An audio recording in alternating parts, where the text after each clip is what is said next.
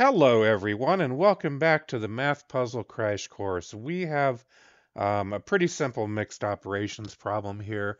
Um, I've had some people say, "Well, I spend too much time on these videos." So, if you understand this already, then you don't really have to watch the entire thing if you get the right answer. We're going to jump right into it. But of course, as I always like to do, I like to say, if you want to pause the video here, we'll work it out together. Again, the problem is 7 plus 7 times 4 equals what?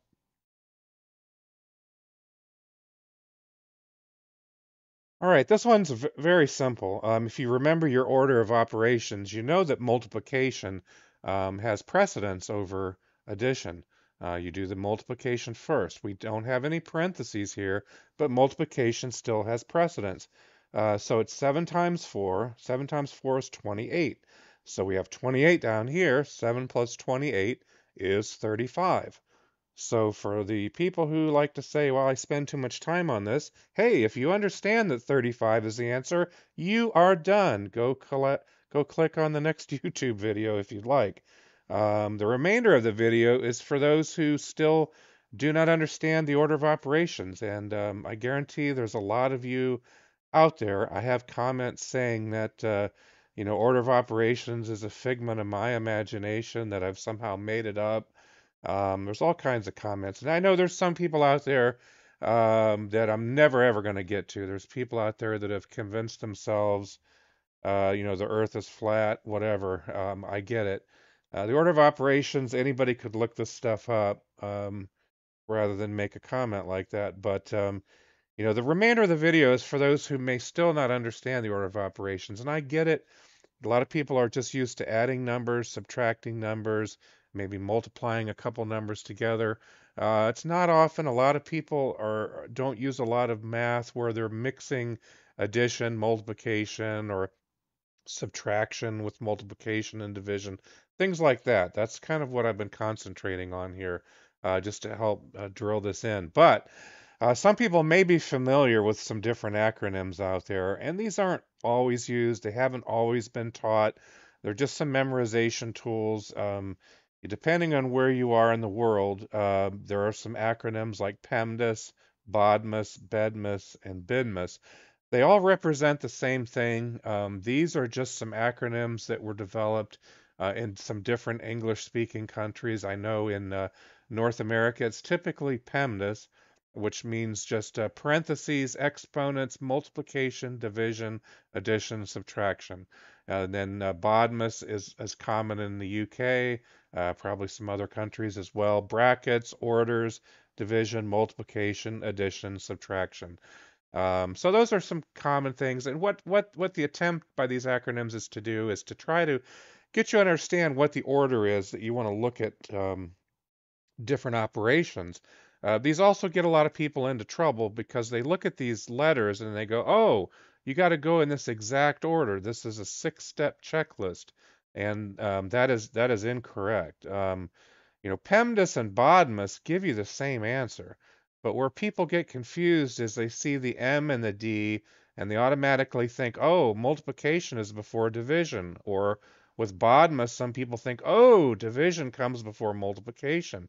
And I've even seen people go as far as to say, well, you do the addition before the subtraction.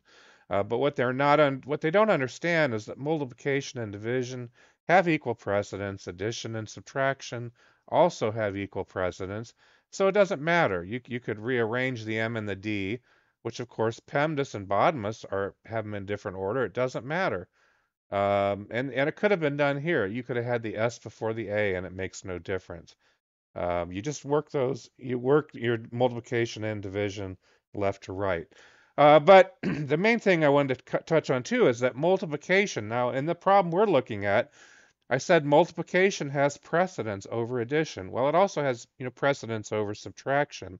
Um, if you look at multiplication, it's nothing more than repeated addition. It's kind of a shorthand way of writing repeated addition. Think of it that way. If we take the problem that we had here, 7 plus 7 times 4, well, 7 times 4 is basically saying add up 7 fours. It's the same thing. There's no difference. It's a lot easier to write 7 times 4 than it is to add all these numbers, adding them up. But what I want to drive home is the point that you could replace the multiplication with equivalent addition. I could have 7, and then instead of the 7 times 4, I could just add all of the 4s. I could add 7 4s. Guess what, guys? You still get 35 as the answer.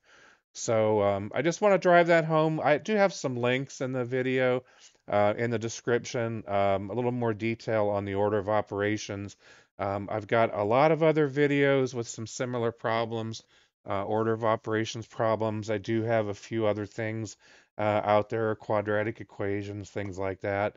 Most of this is some fairly simple mathematics, but I do see a lot of people struggling with this online and often give wrong answers. You do not solve these left to right. I know there's a lot of people out there that would have added the 7 plus 7 together and gotten 14 and then taken 14 times 4. That is incorrect. That's not right. And I do see a lot of people out there that will say, well, back when I was taught, we were taught to go left to right, or we were taught you go left to right unless there's parentheses around the multiplication.